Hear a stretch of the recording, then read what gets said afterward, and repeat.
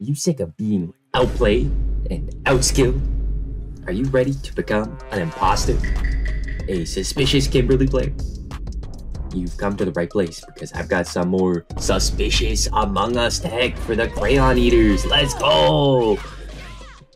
Alright, I'm sorry, I'll never do that again. But anyway, I got more tech. I got more bullshit that Kimberly has, so you can outskill people with tech that they've never seen before and then claim that they need to have better defense. So, welcome back. Got one thing to say before I start today. This video is sponsored by me. I need some more subscribers and some more watch time before I can get ads on YouTube and before I can get channel memberships and all of that stuff. So I would just really appreciate it if you would hit subscribe and share videos with other Kimberly players or any other Street Fighter players that you know that might be interested in my content. I'm trying to make a bit of money off of this so I can put more time. So I would just really appreciate if you could do that for me. But anyways, here's some fucked up stuff.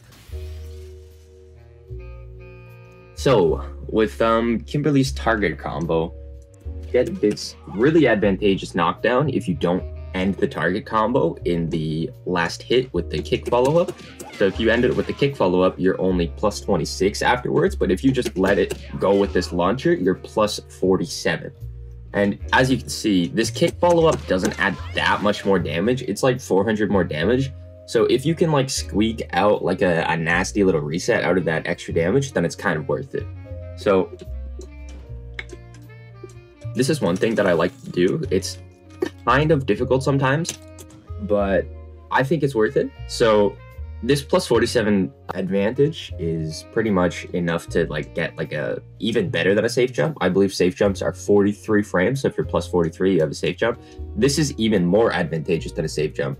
So let me just show you the situation. I land and I'm still plus 2. So I'm not quite in range to do a button, but neither are they. So you could get like a medium out just by like jumping after that. But where this setup really gets weird is when you do tatsu.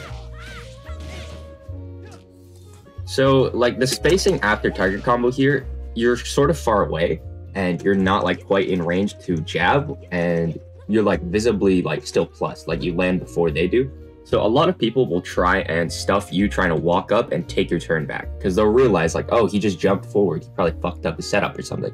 So I find a lot of the times, even like professional level players will wake up with a crouch medium kick or like a crouch medium punch trying to stuff you from walking forwards and like throwing them or jabbing them because you're just out of range. They'll recognize that situation lightning fast and they'll throw out a button. But it really catches people off guard to throw out a last second tatsu here. And it'll pretty much whiff punish anything they try and do. This hits mediums, it hits crouch medium punches, crouch medium kicks. I've had it hit jabs before. It really depends on the character. I haven't tested everything. It depends on the height a lot too, because you can do this really low to the ground or really high, like that. So just be wary. And one more interesting thing about this setup is that if I just get him to block, I'm still plus after. And this will hit crouchers as well. So normally, Tiger Knee Tatsu will whip on crouchers, but since this is like the last hit of the air Tatsu, it will hit crouchers, which is not an overhead, but you'll often be left plus afterwards. So this setup, it's pretty much like a sort of like a spacing trap with like low crush instead of like spacing.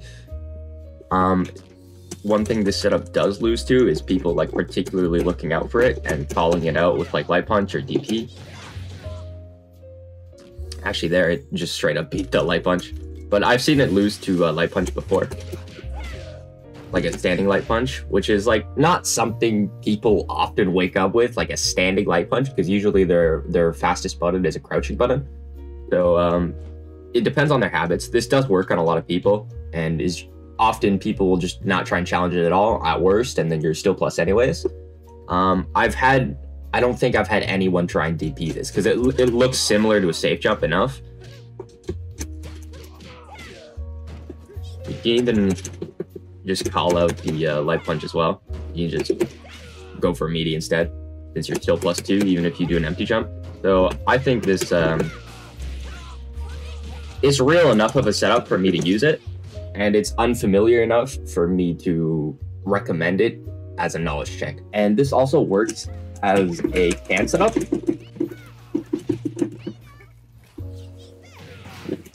Yeah. So the thing with this setup is it's not exactly real, but it doesn't exactly have to be real, you know? Like, the more options you have, regardless of like how real or fake or whatever they are, it doesn't really matter as long as you're cycling their options and putting people in unfamiliar situations. I think that's where Kimberly shines best. So basically, if you do the standard can setup, you do the jump at the last second and do the tatsu at the last second. The tatsu will juggle into the into the can, and this actually does hit people quite often, because what they do is they'll see you jump and they'll try and tech a throw after an empty jump. They don't expect the tatsu, and the tatsu hits them while they're throw teching. So I would just keep this in mind, because it's also plus afterwards and you can get a combo on hit. So it's just an interesting little setup, not something that you like should go for all the time, but like throw it out there like once a set, just like to knowledge check them a little bit. And another interesting thing with this target combo is that the +43 allows you to dash up and get a even on block overhead. It's not quite like fully meaty, but it's meaty enough to get it to be even on block. And you can get like a sort of meaty slide here as well. After a dash, you can slide +3 on block. That's not bad at all. You will get a combo on hit here as well. And you can dash overhead as well. There's only 3 frame gap, so they can't mash on this. So you could go low, you could go high, you can go even on block. That can like swing a situation in your favor if they mash like the wrong button or whatever, expecting it to be -3. And another knockdown that's minus or +47 is a target combo to slide knockdown. So you can get the same thing here as well. You can get a dash slide or a dash overhead. Sorry, I messed it up. Even on block. And you can get the overhead and you can get the low. You can also get like an empty drive rush into throw. So yeah. This setup's like, if you're just going for like this kind of oki, like you gotta mix it up. You can't just do 2 dashes and then like throw them or whatever. Like you might as well make the most of it. Like implement your high lows mid screen and get people to like forced to make a decision. Like, am I gonna parry? Am I gonna block high? Am I gonna block low? Am I gonna DP? Because those will all on average be more damage than you just standing here with no real mix. So anytime you land a target combo, anytime you run target combo to slide, I want you to be implementing mix. And you know what mix is even better than target combo and target combo to slide? Target combo into run kick. So this is a +30 knockdown. So the other one was plus, I believe 47. Kimberly's dash is 18 frames. So that's essentially a +29 setup. So +30 is 1 more frame more than +29. So the previous knockdowns minus a dash. So this is actually 1 frame more advantageous, sort of, because you're left closer. So if you land this knockdown, that even on block run overhead turns into a +1 on block run overhead. So you can represent this option to get the even on block overhead. You can have them like play out the situation of like trading jabs or whatever and make them think that it's only even on block, and then you can go for this setup instead and get a counter hit because you're +1. And in general, I also just like going for this knockdown just like as a standard thing, because it does a bit more damage than run slide. It does about 225 more damage, and I like the corner carry more as well.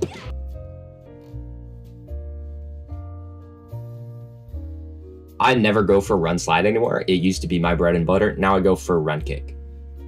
I recommend the same thing to you. Obviously, this only works from target combo. So if you're like hit confirming a medium kick or whatever, this isn't even going to combo. So don't bother. But if you're going into this target combo, I would recommend mid-screen, you go for run kick. So you get the same sort of situation for the overhead and the slide as well.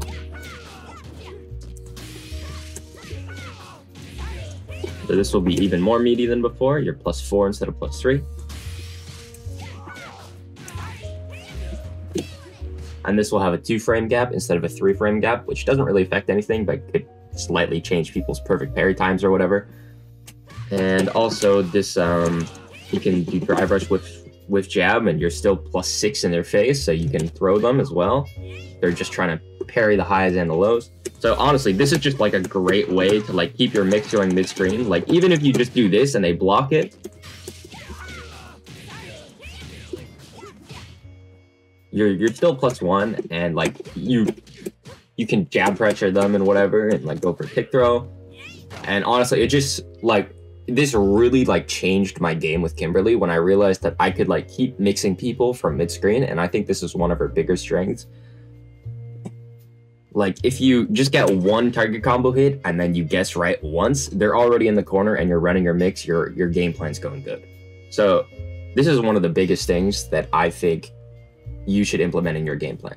Get these overhead setups from target combo and run kick and whatever random slide you get from target combo, and it will exponentially increase your win rate. One thing of note with this setup is, for whatever reason, this overhead is only even on block in the corner. I'm not quite sure why, and honestly, I'm a little bit too lazy to go into it. But yeah, don't go for the overhead expecting it to be +1. In the corner, it's not plus. It's just even. I don't know why. So this is something that I find is like quite a bit overlooked by a bunch of Kimberly players. So punish counters are like a mechanic that I feel like isn't totally optimized yet in this game. So you do get unique combos from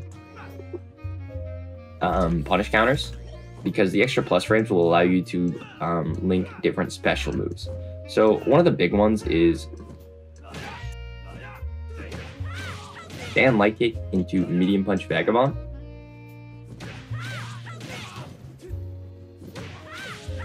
So if you're like going for whiff punish anyways, instead of buffering into light punch vagabond or DP or whatever would like normally punish, go into medium punch if you're confident that you'll get a whiff punish out.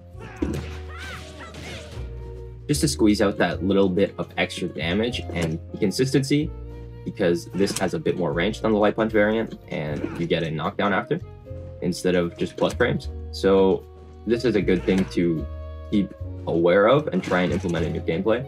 Also, what the fuck is this sweep? Why is this shit impossible to whiff punish? It's got the worst animation ever. His foot is way shorter than the actual hitbox. This game sucks. Anyway, you can also get this off of stand medium kick. So it's stand medium kick. You can juggle, or you can combo heavy punch elbow instead of medium punch elbow like normal. And this actually goes like a long way to increasing your damage compared to the medium variant. So as you can see, for like 1 bar, I got 600 damage more. That's like pretty big for whiff punish. You also get like a much better corner carry and knockdown off of that. So this is definitely something very important to keep in mind. Your medium punches as well.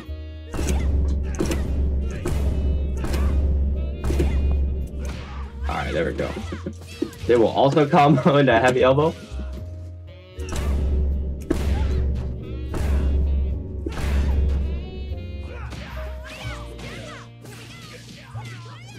So just to squeeze out that extra bit of damage from your whiff punishes, you should keep this in mind. Another thing to keep in mind is that when you're doing a perfect parry, you also get a punch counter. So just be aware of that. because you can get much bigger combos from your perfect parries as well, if you're aware of this. Like, you'll often see me do something like this just for a corner carry, because the scaling is so bad that oftentimes it's worth it to go into heavy elbow one way or another to get corner carry rather than damage. You can also go into heavy punch and a drive impact to get guaranteed meter damage. So you see there, the punish counter takes 1 bar away and the drive impact takes another. So if you perfect parry something and your opponent has only 2 meters left, this is a great option to burn them out instantly. And I've got one more slightly nasty reset. Anytime you might land an EX air grab. So I will admit that I'm actually not that great at performing the setup, but pretty much you get an air grab, you do heavy kick in midair, and you're left at plus 30. And if there is space to squeeze behind them,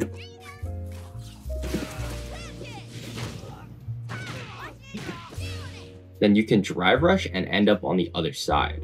And if you time this well enough, I believe you are still at meaty timing. So you can keep your pressure and end up on the other side. You can stay same side.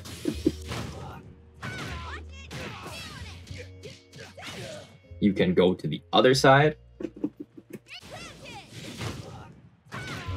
You can get a meaty drive rush overhead, which leaves you plus 8 afterwards. Get a meaty drive rush overhead as well. So if they're just hard committing to one kind of block or another, you can hit them high or low. You can also get a drive rush medium kick here, which leaves you plus 9 afterwards, which is enough to get a stand heavy punch and go into heavy elbow afterwards for big damage. You can always just throw them as well if they're trying to parry everything. So this is pretty real of a mix-up, in all honesty. It's somewhat niche because you do need to land an EX air grab, but you can land that off of like a stray can hit if like you use them in neutral like I do. You can use it off of like an anti-air air grab, which doesn't happen very often, but it definitely happens on occasion. Something like this. If you happen to land like a random run light kick like this, and then juggle air grab after. But actually the most common way I think that you would realistically land this is on a silver rank random ass Honda player who knows how to charge downwards and then charge upwards, or a sim player that is teleporting like a madman or something like that. Because the free juggle state will allow you to combo a air grab. Something like that.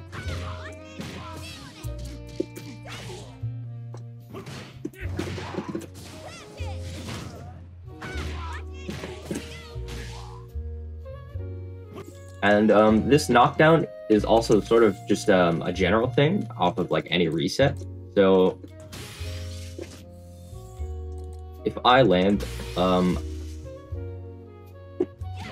EX run in the corner and I get that wall splat, I will very, very often go for this sort of reset with the slide or the overhead or the throw, just because it forces them to make a twitch reaction or parry. So if I don't have a can, I find this to be the most effective reset I can do. So after this wall splat, you can get the same sort of situation. You can get the slide, or you can go low. You can go high.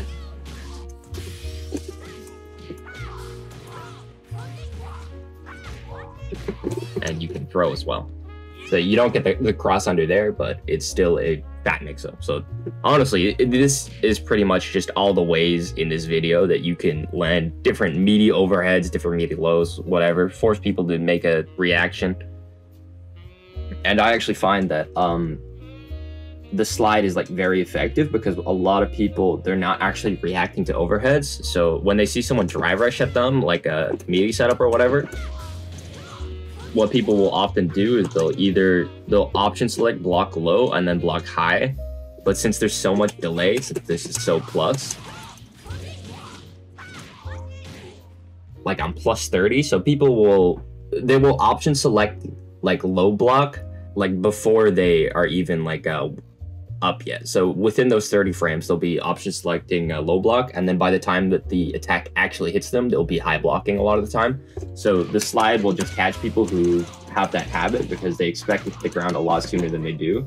As you can see, the heavy kick sort of props them up in the air a little bit. So people expect to be hitting the ground a lot sooner than they actually do. So this slide hitting people this late will hit a lot of people off guard when they're trying to block overheads. And another thing I see people do is they'll just parry every time because they're like, oh, I'm in a mix-up. And that's when throw gets really good because since they're in the corner, you get throw loops afterwards. Very funny game, very epic game. You know what? I had another tech plan for this video, but then I actually did it for the video in real time. And then in real time, there's like 10 minutes in that recording that I just did of me doing the routes and finding out that my tech actually is worse than doing something else. So we don't talk about that. I'm definitely a top Kimberly player, definitely. So I'm gonna show you something else. So in my last Kimberly tech video, I showed that after target combo into medium punch vagabond, you get a meaty crutch medium kick. So it's +6, and there's actually another way to get this set up. So after you do heavy DP, which happens quite often, just from like light, I think a lot of people know that you can get an overhead to frame trap here, but you can actually get a meaty low here as well. So I didn't actually know this myself until I saw it in True Tech's video. I'll link him in the description. And pretty much all you do is after a heavy tatsu, you are +21. Crouch jab whiffs in 13 frames, and crouch medium kick is 7 frame startup. So all you have to do is you whiff on crouch light punch, and the medium kick will auto time. So this is actually very easy and very effective and incredibly practical. If I could actually hit it, that is. So there, you can get crouch medium punch or target combo. Target combo does more damage though. Also, I didn't mention this in the recording either. The next tech I got, Deznere did it. Deznere did the whole taunt thing, so his links are also in the description. Go subscribe to him. Anyway,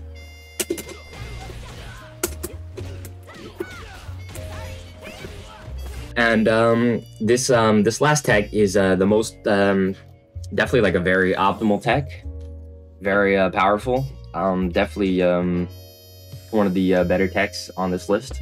I use this in every tournament I've ever played. And I'm actually gonna have to go into versus mode for this. I won't be able to do this. Crap, I might have to plug in a second controller. Hold up. So this some very optimal stun combo. So for the optimal results here, you want to be in the level 3 install. And the reason for that is with the level 3 install, normally your taunt only lasts a few seconds. But with the level 3 install, you get this taunt where Kimberly hits the jiggy with it. She hits the FORTNITE dance, and this taunt actually lasts quite a long time. So hopefully I hit this on the first try. But essentially, if you're taunting at the end of the round, your taunt will play to completion before the game actually like says like the who won screen. So your opponent has to watch the entirety of your taunt before they get to exit out of the game. So say your opponent is around this amount of health, you just drive impacted them and they got stunned in the corner. You have level 3, you have your cans. Fuck. Alright, that totally didn't happen. You guys didn't see anything. But anyways, if you land a stun combo, you do cans, a medium punch into EX slide. The EX slide will prop them up, leaving you with just enough time to get a taunt off before the cans explode, which leaves you with like 10 seconds of glorious taunt animation. Fuck. I might have lied about the whole tournament optimal thing. because I'm pretty sure no one has ever landed this before. But I aspire to be the first one to do it, goddamn.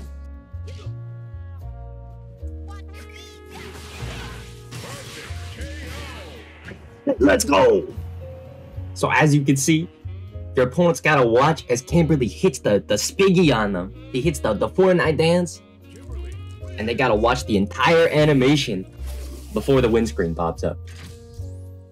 So if you're playing in tournament, if you're in a ranked match, and your opponent's playing Honda, your opponent's playing JP, and they just lost to Kimberly, low tier, honest Kimberly, gotta hit this setup on them. It's optimal. They gotta hold that for the rest of their lives, that you hit the spiggy on them, that you hit the FORTNITE dance. So yeah, that's the SUSSY Amogus FORTNITE tech. But that's looking like all I got for today. Obviously that tech is there's zero flaws with it. It's not situational at all. It's optimal for everything. And I hit it every game, as are all of the techs in this video. They're all the immaculate, flawless techs.